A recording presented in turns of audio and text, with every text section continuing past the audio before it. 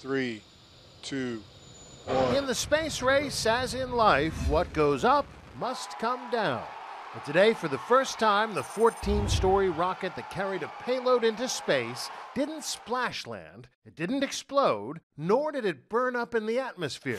Nope, it came to a clean landing on a platform in Florida, a feat that engineers have in the past described as being as tricky as balancing a rubber broomstick on your hand in the middle of a windstorm.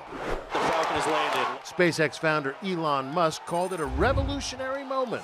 This is a critical step along the way towards being able to establish a city on Mars. Liftoff. We have a liftoff. In the Apollo missions and all through the space shuttle program, those expensive rockets were used only once and discarded, driving NASA's costs into the stratosphere. That's why Musk designed the reusable Falcon 9 rocket. He believes a reusable rocket could make space travel affordable. We know it's possible to get there. The question is a much more difficult one, which is, can we make a trip to Mars affordable for the average person in the United States? And what's affordable? Well, bear in mind, you would be moving to Mars, so I think affordable, it has to be no more than $500,000. So roughly, say, a middle-class house in California.